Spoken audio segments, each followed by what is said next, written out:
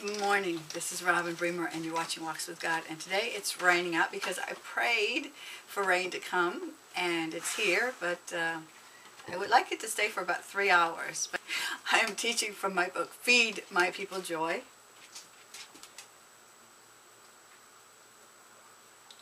Kingdom Living for End Times. And today I'm going to go over chapter 2, which is called The Blood Covenant to the Kingdom. And you have to go back to the Garden of Eden. In the Garden of Eden, God said, let's make man in our image and let them have dominion over all the earth. And when he said, let's make God in our image, up until that point, what was the image we saw of God? The only image that we saw of God up until that point was God said, let there be light. There was light. God said something, something, and there it was. God said, and it was. God said, and he saw. In other words, God was a speaking spirit. God said, and he saw. He produced everything through speaking. So that's the only image that we had of him up to this point. So he gave Adam and Eve dominion, Genesis 1:26, I believe it is. And he said to be fruitful. Okay, this is what he said. Be fruitful, multiply, and replenish the earth. Fill up the replenish the earth and subdue it and have dominion over every living thing. And then also it goes over another place in the Bible. What is man? I believe it's Psalms 8. What is man that you are mindful of him? That you crowned him with glory and honor and made him to have dominion over all the works of your hand. You see, God created, that's my cat. God created, I have 2 dogs and a cat here harassing me. This is why it's easier to broadcast outside. I have authority over you guys. Now you guys chill. Okay. Thank you. There goes the cat and the dog. Let's see, where was I? Okay. So God gave man authority and dominion over all the earth and told them to rule and subdue and have authority over it. And told them not to eat from the tree of the knowledge of good and evil. And here's a revelation God gave me since the book. The tree was the revelation of the knowledge of good and evil. Like when you eat off of a peach tree, you eat a peach. So when you eat fruit from a tree that is the knowledge of good and evil, you experience good and evil. The word knowledge means to experience, not just to know it. So that's why God didn't want him to eat. He didn't want him to experience evil. He would have let them have knowledge of it, but he didn't want him to experience it. The fruit possibly wasn't ripe. It possibly wasn't time. That's a thought for thinking. But the knowledge of the knowledge of good and evil. And so when you eat the fruit of the knowledge of good and evil, you get the knowledge of good and evil. And that's when the curse came on the earth, because that was the knowledge of the evil. Satan was the curser. Satan then became, because man had all authority and dominion, Satan came and deceived Adam and Eve and caused them to eat the fruit from that tree, which made Satan their God. Instead of God, they disconnected from God and they connected to Satan, and Satan became their God. So Satan became ruler over all the earth. Everything man was supposed to have authority over and dominion is what Satan now became, the God of this earth instead of man. Now, because of the covenant, Jesus could bring help to man. But let me explain what the covenant meant. A blood covenant was between 2 people. They exchanged each other's strength for what the other was weak in. In other words, if somebody was crop growers, but they were bad warriors, and some other group was excellent warriors, but they had bad ground, they couldn't grow any crops, they would make a blood covenant together. One would supply their protection, and the other would supply their harvest. Okay, so the covenant would give one strength for the other's weaknesses, and this is basically how it worked. Number one, they would exchange weapons. They would make a covenant, and they would have a ceremony with each other, and they would exchange weapons, which was symbolizing, I give you my strength, now your enemies are my enemies. They would exchange their coats, which was a symbol of their authority. All I have is yours and yours is mine. They would exchange names. And they would cut themselves and intermingle their blood to show their loyalty. Now they were one. Then they would sacrifice an animal, walk through the blood, and stood in the middle of the blood, shouting curses and blessings to each other. I got to sneeze. There it went. Each group pronounced blessings and curses to each other. Death, if their promises were broken. And they would even say by what kind of death they would die. Then they ate the covenant meal together, which was bread and wine, which showed their willingness to lay down each other's lives for each other. Now I'm going to go over when it actually happened. The story begins with Abraham and his family. Abraham had a covenant like this. Abraham had a blood covenant with God. Abraham's part of the covenant was to do certain things which were called Levitical rules.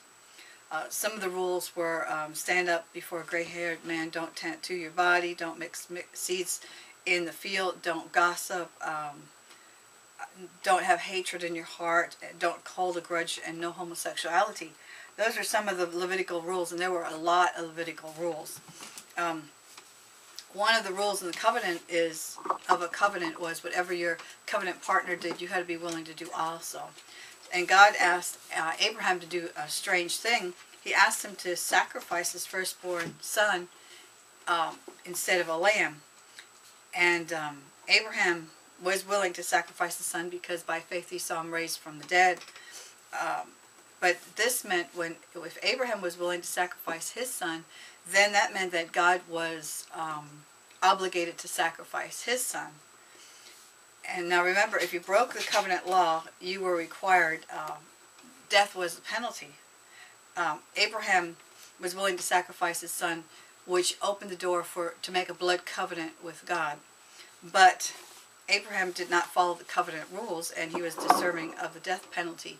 But God said, I don't want you to die. Instead, take a lamb and sacrifice it in your place.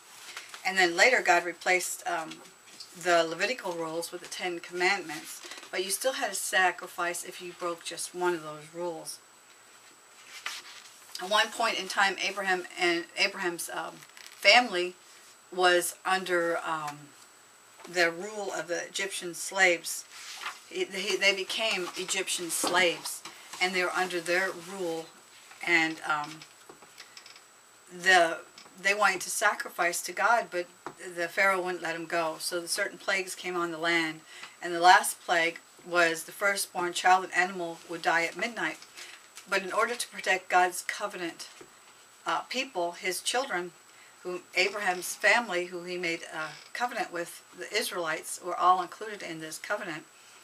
In order to protect his covenant partners, he told them to sacrifice a lamb instead, and to smear the lamb's blood on their doorposts. And the death angel, when they saw the lamb's blood, which was representative of their covenant, the death angel would pass over their house, and that's what's called Passover. And now if you go forward in the time, this is a love story, and if you go forward in this time, God was now ready to sacrifice his only son, just like Abraham did. And he sent his son Jesus to earth to live.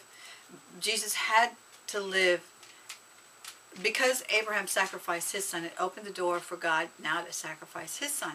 Because remember, Satan is ruler and authority and has all dominion over all this earth because he stole it from Adam. Now, Jesus wants to have more of an inroad with man. He wants to legally take back everything that he gave to mankind. So God sends his son Jesus as a sacrificial lamb for us. He had to be born of a human because he gave all authority and dominion to human beings. But human beings, the requirement for their sin was death. So in order to avoid that, God sent his son Jesus, born of a Virgin Mary, without man's blood in it, but yet being born a human being, which allowed him to be part of the covenant, through this covenant, to come to earth, but also allowed him to get a man on earth who was sinless, because only man had the right and authority because he gave it to him to rule on earth. So Jesus came. Jesus put aside all his godly attributes and lived on earth. And you have to get my book to get all those scriptures. There's about 5 of them, and then it goes out from there. But he had to live a sinless life. He was God, but he put aside all his godly attributes and lived on earth as a man, not as God. Everything he did as a man in right relationship with God. He was our example. And He was anointed with the Holy Spirit of God. Now, if he was God and operating as God on the earth, it would have been illegal because God gave the authority to man. But if he was God, he wouldn't need the Holy Spirit, which was also God, to be on him to help him to do what he did. So he operated as a man on the earth, anointed with the Holy Spirit and power. Okay, he lived a sinless life, and he showed us how to live. He was sacrificed. He was killed. He went to hell to pay the penalty for our price of breaking the covenant, for sinning. And I want you to remember something here. People are not called sinners because they sin. The Bible says that that death and sin came onto earth through one man, and everybody after him was a sinner and was living in death. So people who are not saved are sinners, and because they're sinners, they sin. Jesus died, paid the price penalty for breaking the covenant. 3 days later, he rose from the dead. When Jesus came to earth, he said there's only one law, and that is the law of love. Because if you're following the law of love, you won't break any of the 10 Commandments. So first of all, Easter is when Jesus rose from the dead, and that's celebrated because first it was Passover, where the death angel passed over the houses because of the blood of the covenant was smeared on the doorposts. And then Jesus died, and 3 days later he rose from the dead. When he rose from the grave, that's called Easter. And then he rose from the grave, and he sent back the Holy Spirit. That's called Pentecost. He sent back the Holy Spirit to earth to inhabit it and live inside everyone who becomes God's child by accepting the free gift of Jesus in their heart. And he is seated at the right hand of God, interceding for us and making sure through the Holy Spirit that the covenant is enforced. That in Galatians 3:29, the Bible says that we are Abraham's seed, so we are part of this covenant. Also are redeemed from the curse. The blessings are in 28:1 through 14, and Galatians 3:9, and the curses are in Deuteronomy 28:15 and 68. And Galatians 3:13 says that Christ redeemed us from the curse of the law so that the blessings of Abraham would come upon us. And the blessings of Abraham are the blessings that are under the covenant, and they are ours. And the blessings under the covenant have all in the Old Testament have to do with material wealth, prosperity, and it's nothing spiritual because they were not. They had a dead spirit still, because they were not redeemed and the life of Jesus did not come in them. So they had a dead spirit. So everything, all the blessings are material and financial and prosperous. The blessings of Abraham. Now, number one, we exchanged names when we got into this covenant. We bear the name of Jesus. Number two, we exchanged weapons. Ephesians 6 are the whole armor of God. Number 3, we exchanged coats and authority. And at the name of Jesus, every knee shall bow. We bear the name of Jesus. So today, when we take communion, what we're doing is we're imitating that meal that was made between Abraham and God or any other covenant partner. We're imitating the meal. We're drinking the blood, which is the wine, the copy of his blood, and the bread, which is a copy of his body. And when we do that, we are sealing the deal, so to speak. We are bringing back to remembrance of the sacrifice that Jesus gave and what the blood paid for us. And his blood paid for us to have not just salvation, but it restored a relationship with our Heavenly Father. It gave us authority and dominion. It gave us the name of Jesus, the blood of Jesus. It gave us weapons. It gave us the kingdom of God. It gave us health, prosperity. It gave us wholeness and power, authority, and dominion to rule. So when we take communion, we want to be remembering the new covenant and everything the blood of Jesus paid us to do, because this legally gave God the right to empower us on the earth to have authority, power, and dominion, like he gave us in the beginning in the garden. He told us to subdue and have authority and dominion over all the earth. So take a look at my book. That's chapter 2, and I didn't go over everything, but I just gave you a little taste of it. If you read my book and you like it, I would like for you to send me an email about how it's changed your life and helped you, and I will put that on my website. So my name is Robin Bremer, and you're watching Walks with God.